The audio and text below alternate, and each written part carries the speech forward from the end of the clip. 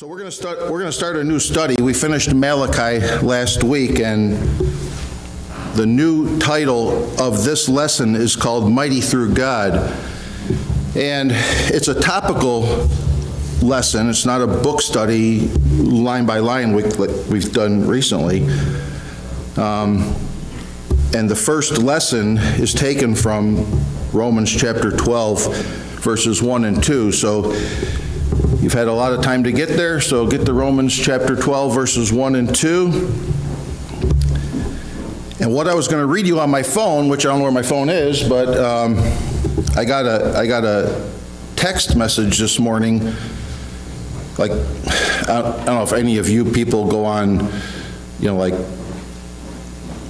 online stores, and then when you buy something from an online store, they, to buy it, you got to sign up on the email list. Then you get like 9 million junk emails a month from these people. But I did think it was funny. This morning, I got a text message from a place called Lehman's in Ohio, which sells like Amish stuff. And every now and then they'll give this little, feel-good little reminder.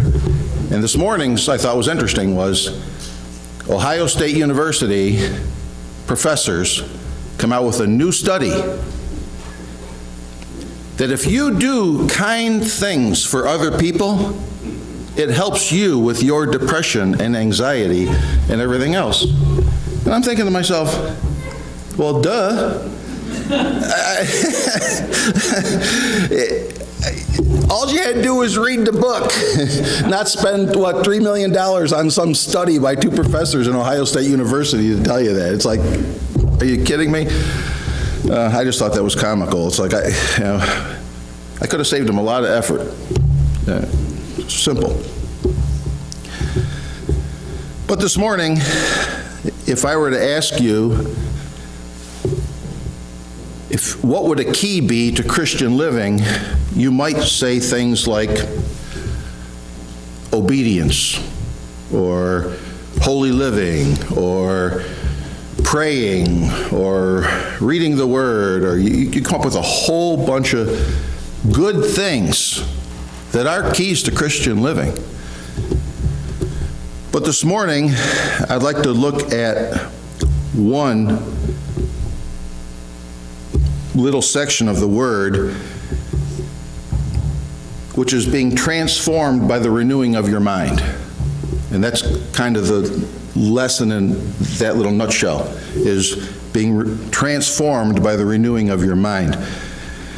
Now, when I look out among this group, I would say, for the most part, most of you have put your faith and trust in Jesus Christ as your Savior.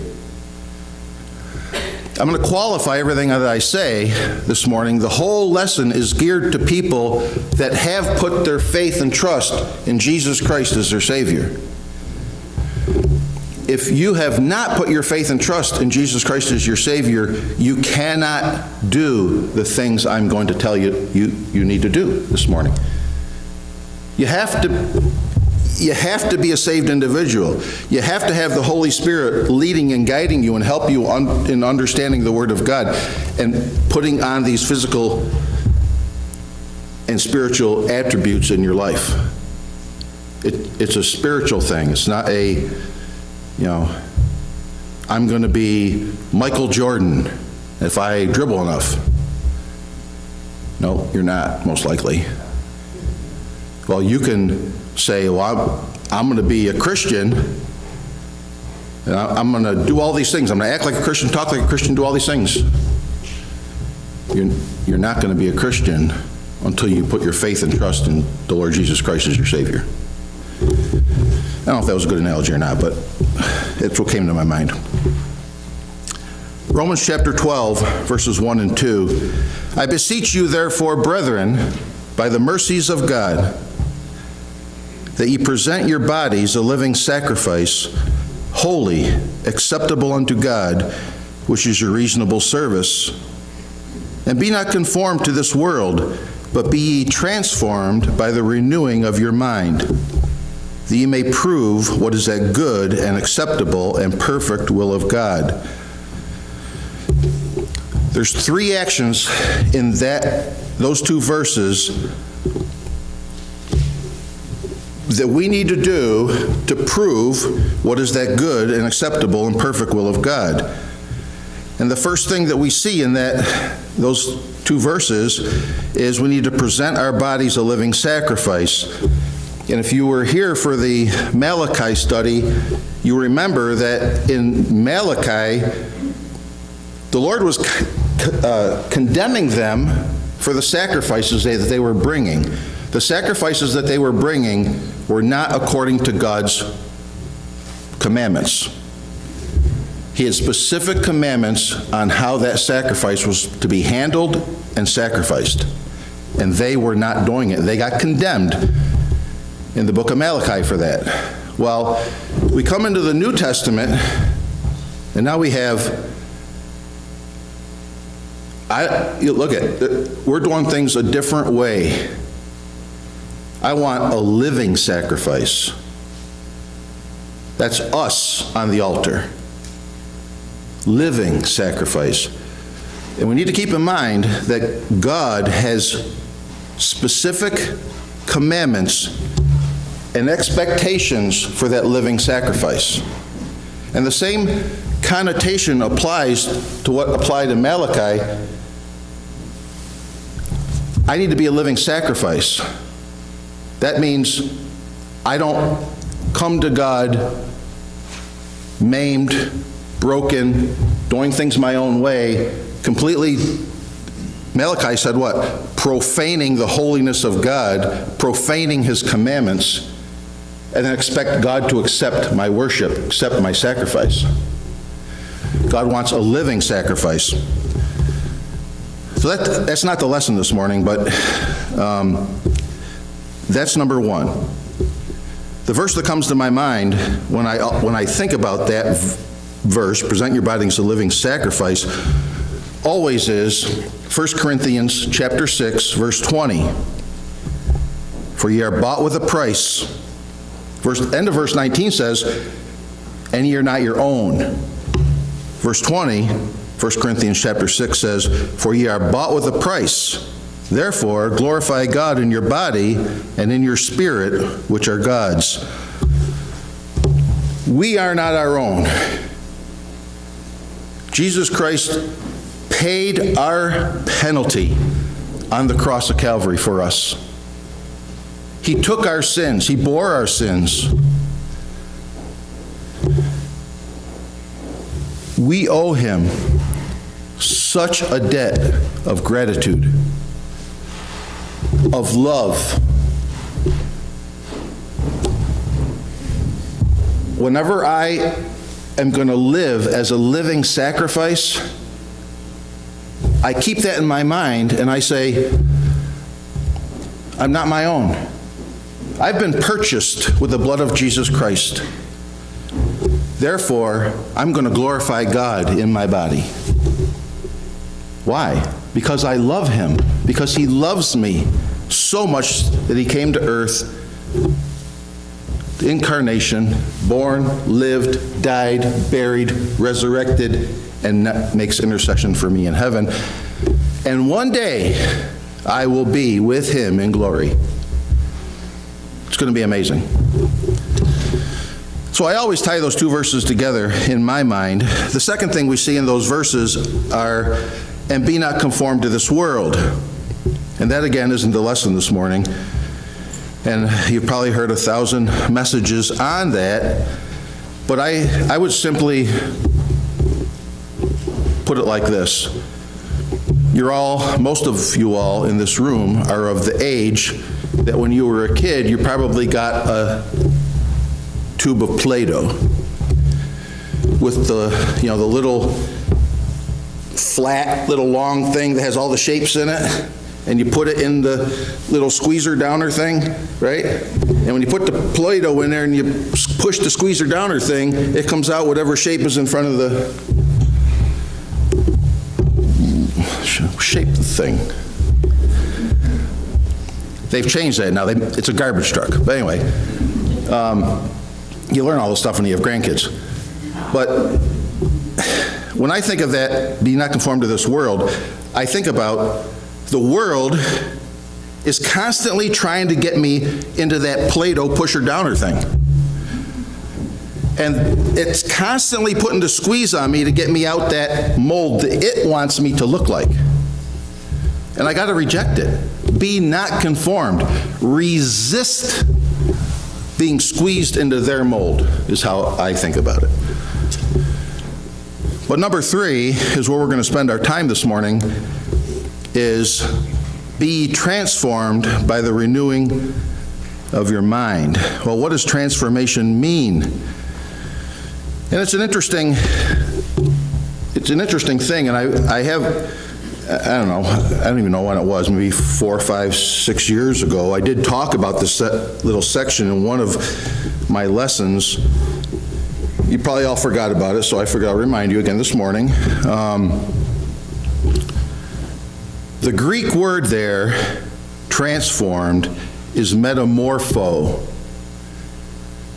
And instantly your mind would, I would think, like mine, go to metamorphosis, which is where we get our word, metamorphosis, from the Greek word metamorpho. And it's combining 2 Greek words, not that it matters to anybody, but meta, to change, morpho, shape or form. So we see metamorphosis in the real life world when we look at a caterpillar, and that would be like the most blatant visualization of metamorphosis. And you learned that in your earth science or biology class many, many years ago. And you probably looked at a monarch butterfly or whatever, and what it was, and how it entered that chrysalis, and then it came out that monarch butterfly. There's 3 other places in the New Testament where that word metamorpho is used, which I think is interesting. Matthew 17:2 is the passage that talks about the transfiguration.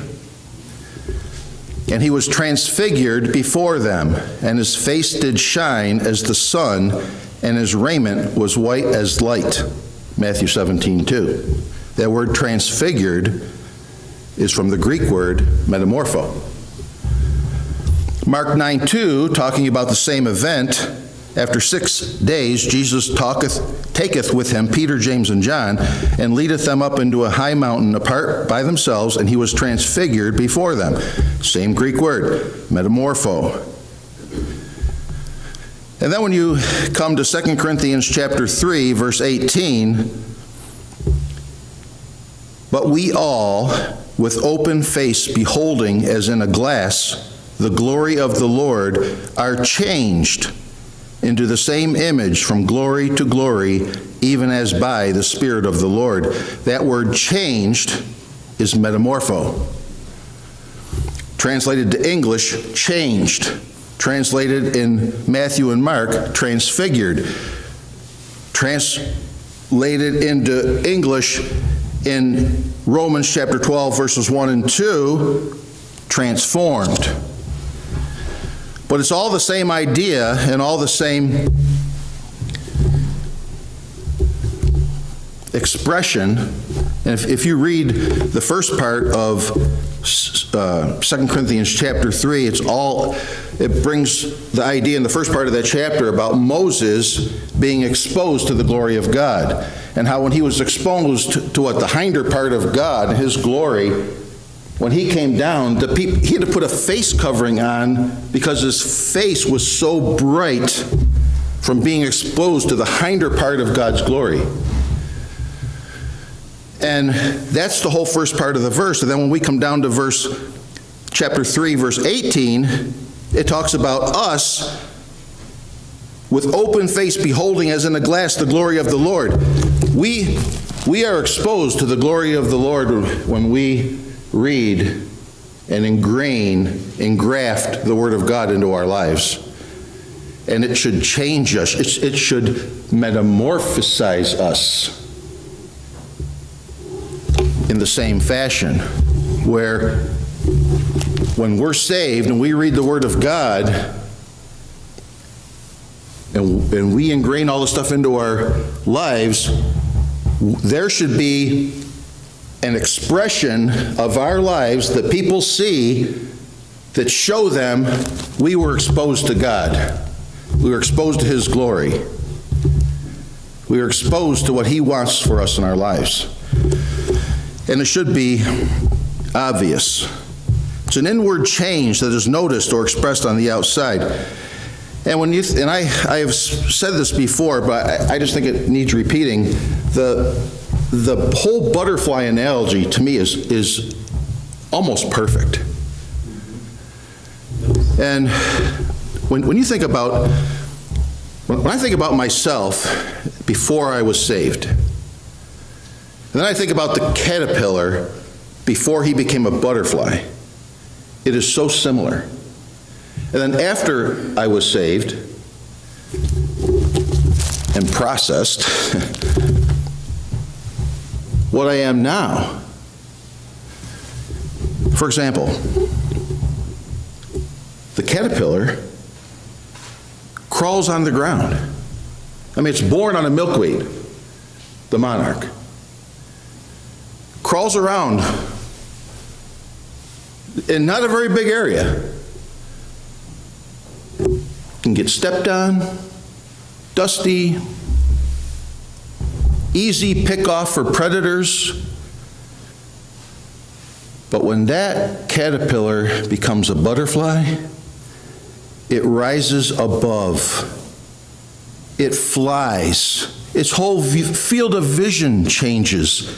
It now migrates thousands of miles through the air. I mean, it's just amazing how it changed. When it was a caterpillar, it ate leaves, it destroyed plants. When it became a butterfly, it drank nectar and pollinated plants, and it was a promotion of plant growth. And the comparison, when you think about it in a spiritual analogy, in my prior unsaved life, I ate plants. I destroyed them. Now that I'm a child of God, I should promote growth. I should help others. Black, white, and yellow striped, little fat worm thing with a lot of legs.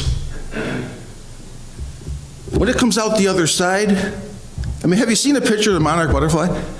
I mean, the colors and the dots that are different colors, and like the shapes of the black webbing that goes through the wings and everything. It's amazing. What? Can I? Oh, I thought maybe something wasn't working. Go ahead. Yeah, go ahead. Can I interject something here? About 2 days after that chrysalis is formed and that caterpillar's inside, if you were to cut that open, you know what you'd find? Liquid. The thing actually turns into a liquid. It's indistinguishable. It's not a caterpillar. It's not a butterfly. It's just a liquid. And yet God said all that together. Yeah, that's amazing. Talk about a transformation. Yeah. And in the spiritual sense, so I don't know if you heard what Jim said, but in that chrysalis, you cut that chrysalis open 2 days after, it's like becomes mush, liquid. And comes out, God puts that all back together again and brings out a butterfly on the other side. Try to explain that, Mr. Scientist. God is the explanation. Anyhow, I should be indistinguishable from my previous unregenerated life. I shouldn't be going back to my old way of doing things that was not pleasing to God. I mean, some things you're still going to do. I mean, I still get up and go to work, okay? I did that before I was saved. You know, there's certain things you still do, but I'm talking in the spiritual sense.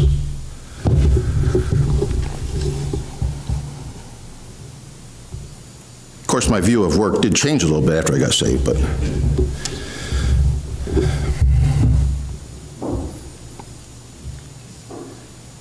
You know, a monarch butterfly, eyes change. it not only soars above with a whole different view of what it saw when it was a caterpillar from, this high off the ground. It has 6,000 lenses on its eyes. I mean, it's just amazing. The whole view changes. Your whole view and my whole view changes when the Spirit of God takes up residence in your life. Your whole view changes. And it's a great picture of the old man and the new man. And I'll even take it one step further. Once the monarch butterfly caterpillar becomes a butterfly, he can't go back to becoming a caterpillar. Now, these sad sacks that say they can lose their salvation, it'd be like the monarch butterfly going back and becoming a caterpillar again.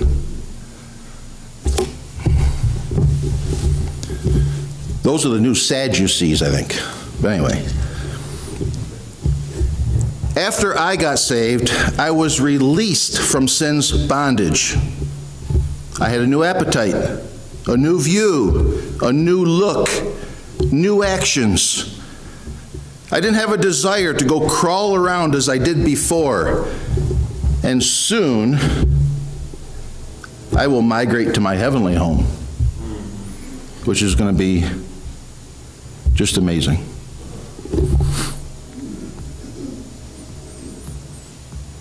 So let's talk about renewing our mind. Renew means to make new again or to renovate. The thought conveyed by that word renew is not to make something brand new from nothing. It's the idea of taking something that exists and renewing it, give it a workover, recondition it. Something that's old or broken in order to make it far superior to what it was before. So if we're to be transformed into the very image of Christ so that we think like Him, we act like Him, we must repair our mind and make it far superior to what they were before we were saved. Now you see why I'm saying this can't happen if you're not saved. You can't go through the repair process. You can't go through the renewal, renovation process if you're not indwelt by the Holy Spirit, if you're not a child of God, because it's something that He helps you do.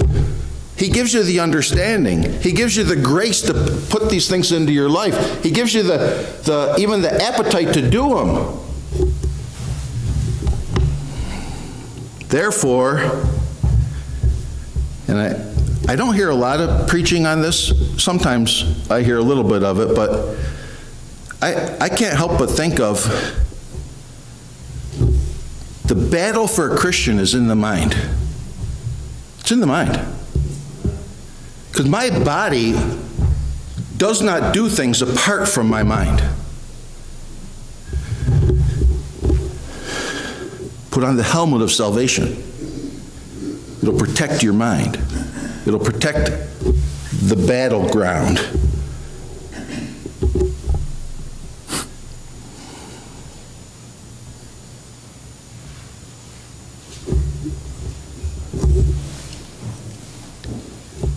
You've all been to the grocery store. When I don't go to the grocery store very often.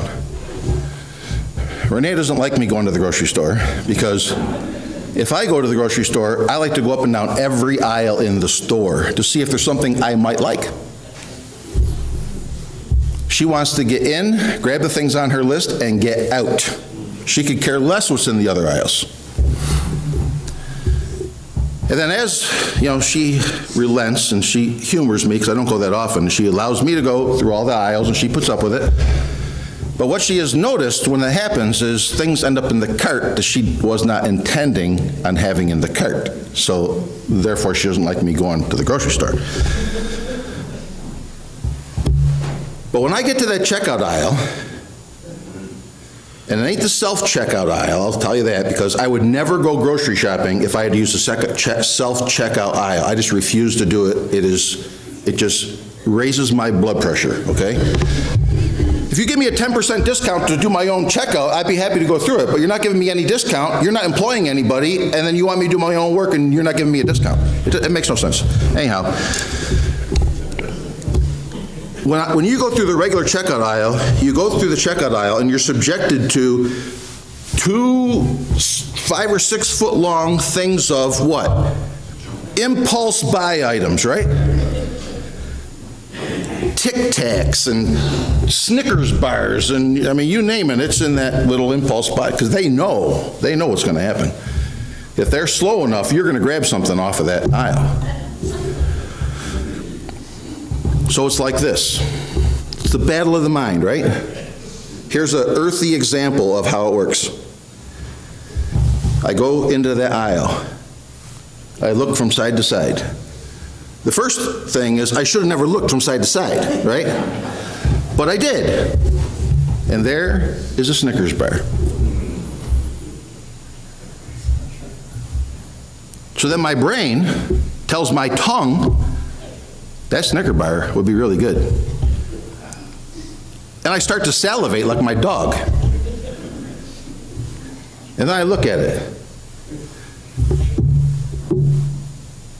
And then I lust after it. My brain is doing the action, though. It's telling my hand to go grab that thing, put it in the cart.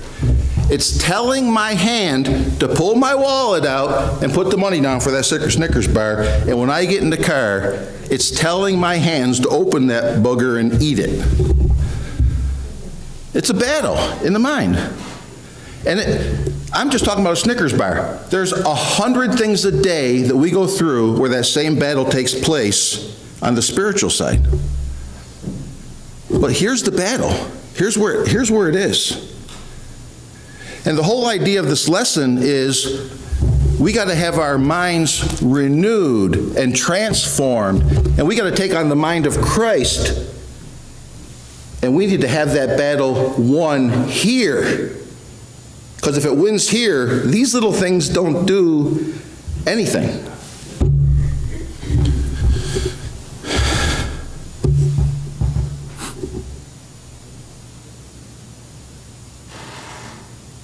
Sally has been in the house this week. Now for Mark and Kathy, Shirley, right? Cheryl. Cheryl with a C. Thought I had it.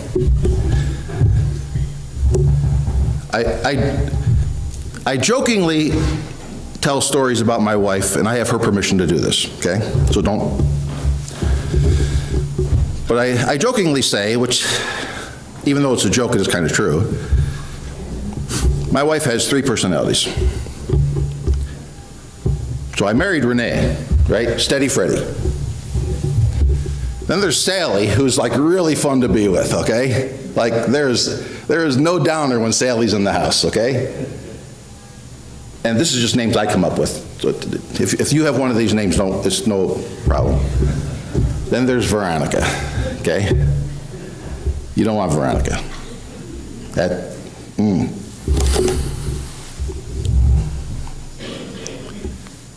So Sally comes home with Nutty Buddies. And I have a weight problem. Because I have a mind and a tongue and a self-control problem. But then I got a new battle, right? It's battling Sally. Because when Veronica's in the house, the Nutty Buddies are hid and Veronica eats them all by herself, okay? But when Sally's in the house at 10:30 at night, she'll say, hey, let's have a party. I got Nutty Buddies. We'll put them over chocolate ice cream and have a party. And I'm like, oh yeah. I mean, come on. But it's a battle, right? A lot of things that we do. Don't let anybody tell you they're not. They are. Overeating is fun. But but it's terrible for me. In fact, it's expressly prohibited in the Bible. Sin wasn't fun when we would do it. Say that one more time. If sin wasn't fun, we would do it. Exactly. If it was like getting a root canal, we wouldn't do it. Exactly. I have a lot of good Sally stories this morning, but to me it's a good analogy, okay? My grandkids were over on Friday. Because my oldest son went on a cruise for the first time, then his plane got canceled on the way home, and to get a hotel and rent a car to get home and all this crazy stuff, so we had to have the kids on Friday. So I'm sitting there, starting on my lesson, everything's going good. I hear out of the corner of my ear, we're going to have a tea party. Tea party. And we're going to have Christmas cookies, I hear, for the tea party. And all of a sudden, my heart sinks. Because I go, ruh-roh. Renee doesn't know that I've been into the Christmas cookies. But they've been there since Christmas. This is now Friday. I mean, what, the middle of February. So it's like, she has this huge box taking up space in the freezer that's like, why?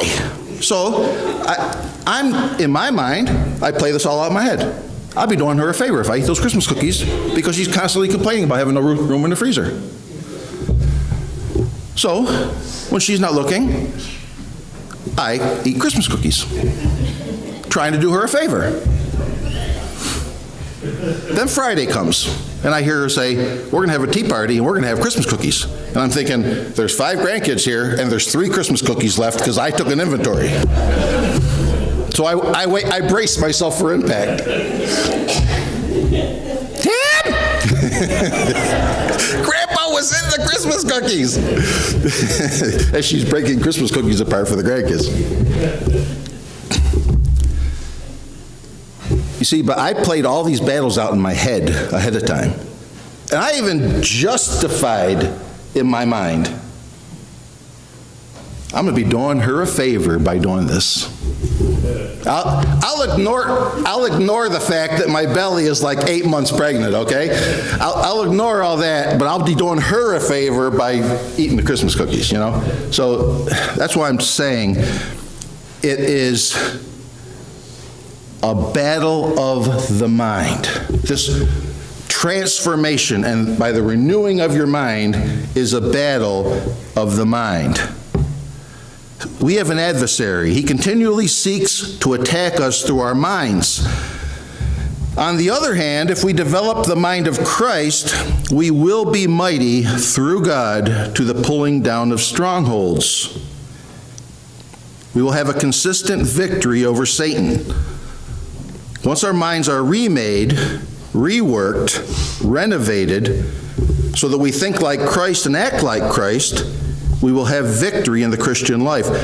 And that is why Paul said in Philippians chapter 2, verse 5, let this mind be in you, which was also in Christ Jesus.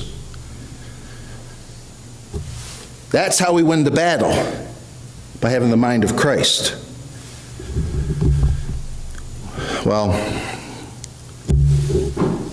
2 Corinthians, you're only a book away. I have it written in my notes, but you're only a book away. Turn to 2 Corinthians chapter 10, verse 4 to 6. We had this on our refrigerator the whole time our kids were growing up. These 3 verses. For the weapons of our warfare are not carnal, but mighty through God to the pulling down of strongholds, casting down imaginations and every high thing that exalteth itself against the knowledge of God, and bringing into captivity every thought to the obedience of Christ, and having in a readiness to revenge all disobedience when your obedience is fulfilled. Paul pictures the mind as a city in which Satan has sieged on the outskirts. And a lot of times we allow him to build towers and strongholds. And when we allow him to do that, next thing you know, our city is broken down without walls. Proverbs 25:28. He that hath no rule over his own spirit is like a city that is broken down and without walls. As Christians, we must use the power of God to throw down these siege towers and fortresses so that Satan cannot have the victory in our lives. Well, here's the question. What have we allowed Satan to build in our mind that we keep having trouble with? I've already confessed to some of my issues this morning. I have a whole lot more than that, and I'm sure you do too. And a lot of times we have these strongholds, and it's attack after attack and weakening after weakening. And next thing you know, we're broken down, munching on the chocolate. The battle is in the mind. Well, how do we renew our minds? By daily meditation in the Word of God. Turn to Psalm 119, 9 through 16. Psalm 119, 9 through 16. The psalm writer asked the question, how can a young man be clean in his life? How can a young man have victory over sin? And he answers his own question in the passage. In verse 9, wherewithal shall a young man cleanse his way? I mean, how is this going to happen? I mean, and it says man there, but I mean, if you're a lady here this morning, it applies to you too. How are we going to live a clean life? How are we going to cleanse our way? And then he answers it. By taking heed thereto according to thy word. Or by obeying the word.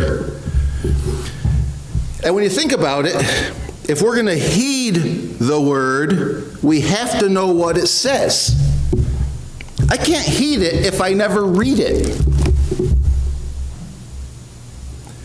I can't have a cleansing in my life. I can't have a clean life by expecting the only cleansing that I understand from the Word of God is given from an hour from the pastor on Sunday morning. That's 52 times a year. That's 52 verses out of the whole Bible, right? If he uses one verse. I mean, it's foolish. You got to read the Word of God. You got to meditate on the Word of God. You got to know what it says if you're going to take heed to it. Verse 10, with my whole heart have I sought thee. Oh, let me not wander from thy commandments. Your whole heart. A lot of times we have, I'll give you 80%, but you know the other 20 is mine. No. You're not going to have victory unless you give God your whole heart. Your whole heart. Thy word have I hid in my heart that I might not sin against thee. By memorizing the word of God. How do you hide God's word in your heart? You memorize it. See, it's more than just reading. I mean, you can read the Bible. That's awesome. It's a great thing to do. But you got to take it a step further than that. You got to memorize it. You got to ingrain it. You got to live it. You got to heed it. You got to obey it. Blessed art thou, O Lord. Teach me thy statutes. With my lips have I declared all the judgments of thy mouth. I have rejoiced in the way of thy testimonies as much as in all riches. That verse hit me this morning. I'm like, wait a minute. I have rejoiced in the way of thy testimonies as much as in all riches. If I handed you all each $1 million in cash this morning, how would you feel? I think you'd be pretty excited. I would be pretty excited. What does the psalm writer say? I have rejoiced in the way of thy testimonies. I have rejoiced in God's ways, God's word, God's commandments, as much as in all riches.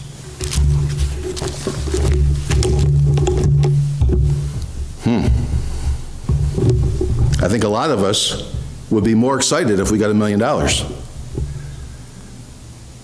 Listen, I'd be excited if I got $1 million. But if we want to know the heart of God, we want to understand and cleanse our way and renew our mind, we got to have a metamorphosis taking place in our minds. A different way of thinking.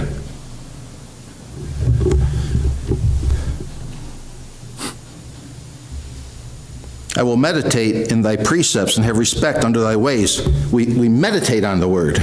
We spend time in it. I will delight myself in thy statutes, and I will not forget thy word. We need to remind ourselves. I'm at work, 8 hours or better a day. It ain't like I can carry my Bible at work through my work day and sit there and read it and be reminded of it. No. If I don't have it in here, I ain't going to remind myself of it. But if it's in here, I can remind myself of it. I can take the cautions of it and implement it into my daily life. I thought this was going to be a 4-week study. This is going to be an 8-week study based on that clock. Psalm 1 through 3, a very familiar passage. Blessed is the man that walketh not in the counsel of the ungodly, nor standeth in the way of sinners, nor sitteth in the seat of the scornful. But his delight is in the law of the Lord, and in his law doth he meditate day and night. And he shall be like a tree planted by the rivers of water, that bringeth forth his fruit in his season. His leaf also shall not wither, and whatsoever he doeth shall prosper. You want the secret to happiness and a blessed life? Listen to what it says in Psalm 1 through 3. Here's things you don't do. You don't walk in the counsel of the ungodly. You don't stand with sinners. You don't sit with the scoffers. Those are the things you don't do. You don't spend your time in that. Well, what do you do? I delight in the word of God. Number 2, I meditate, verse 2, I think it was verse 2, yep. But his delight is in the law of the Lord, and in his law doth he meditate day and night. You're not going to get it through osmosis, Oh, that's not how it works. You got to read it. You got to heed it. You got to meditate on it. You got to daily meditate on his word. The Bible says day and night. That's how we cleanse our ways. That's how we lead a happy, blessed life. The instruction manual is there. It's clear. But yet we say, Sunday's done. That goes on the shelf, and I'll pick it up again Sunday morning. You've now allowed strongholds, walls, and you will fail in your Christian life unless you meditate, you renew, you rejuvenate your mind with the Word of God. The battle's up here. We have to meditate. We have to ingrain. We have to